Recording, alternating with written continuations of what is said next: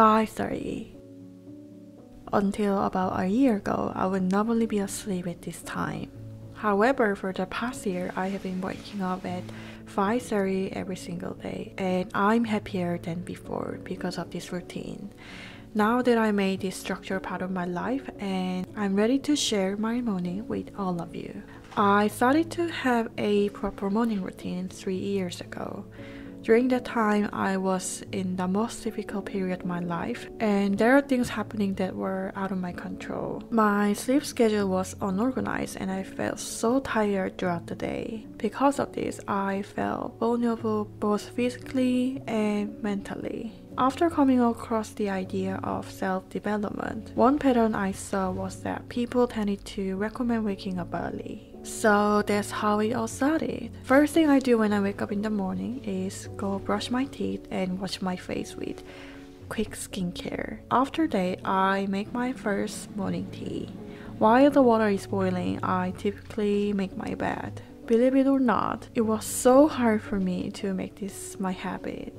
After making my bed, I already feel accomplished, which makes me feel good to start off the morning. It might be a small accomplishment for some people, but helps encourage you to do other tasks that are even bigger.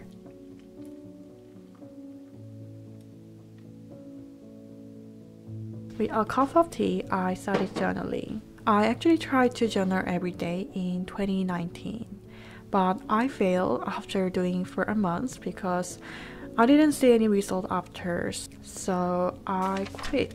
I started again last March when I lived alone for the first time. I was also self-isolated during that time, and I felt so lonely. I wrote how I felt to release my feelings and thoughts. For 2021, I really wanted to make this as a part of my morning rituals, and I've been doing it every single day. After 2 months of journaling, now I finally understand why people enjoy it. It brings so much clarity in my life, and I find it is more like self-care. I don't see this activity as a task or something necessarily in order to achieve something. It's more like having a genuine conversation with myself. After journaling, I plan my day. I basically plan things to do on that day, as well as when and how much time I will spend on each task. Typically, it's called time blocking, which is where you write down things you will do every hour or you already did every hour. It will clarify how you use time every single day, no matter what circumstances you are under. It has been so helpful for me to design the day I want to have, not by others to help me to do. I never imagined myself reading a book every day until I got this book. It was eye-opening and I was almost in shock. Since I graduated from high school, I've forgotten how much I can take away a lot of knowledge from reading books. Since then, I've been reading books for 30 minutes every single day, no excuse. I set 30 minutes on a timer with some chill jazz music and read without any distraction. No matter how much stress I have at work, in my personal relationship or other issues in my daily life, the more I read books, the more I forget those things. After 30 minutes, I feel more peaceful and centered. If I don't read even one day, I can feel that I'm more reactive, easily distracted, and feel consumed more than usual.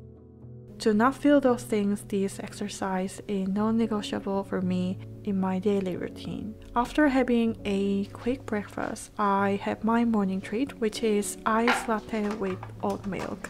This is actually my favorite part of the morning and is precious as I only drink once a day.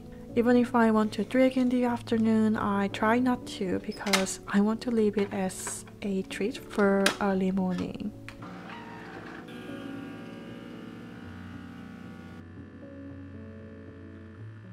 Now I feel charged with caffeine. Now I can start doing things that require more concentration. The things I do are different every day. If I have some work I need to finish, I tackle that task. I sometimes will read a newspaper, the real newspaper. I know it may sound old, but there are two primary reasons why I subscribe to the newspaper. First, I just wanted to know what's happening in the world. We are living in a world where no one can predict the future, which sounds pretty scary, but I don't watch TV or any TV news, so I only consume information through social media. And I found myself biased when it comes to news or information I consume. When you read online news or visit website, you are more likely to choose to read the headlines, but reading a physical copy allows me to at least skim through the information that I would never read if it's on social media. After doing all these rituals, I start my work. When I was figuring out what activity would work for me or not in the early morning, I tried a few different things. When I start my day with meditation, I found myself ending up falling asleep. When I was working out in the morning, I found it made me feel more exhausted than energetic. I think morning rituals don't have to be a solid form. It's flexible depending on what goal you have or value you want to chase in your life during a certain period of time. In the midst of the pandemic, having my morning ritual has been very helpful for me to control my day rather than other things control me and falling deep into self-doubt. If you ever want to start your own routine, I would like to recommend you start with small things like waking up 10 minutes earlier, then having a cup of tea, etc. Small little things will pile up and it will eventually lead you to the way you want your life to go and make you feel more confident. If you have your own morning ritual you love, please let me know as I love getting inspired. Thank you so much for watching and hope you have a wonderful day. Bye!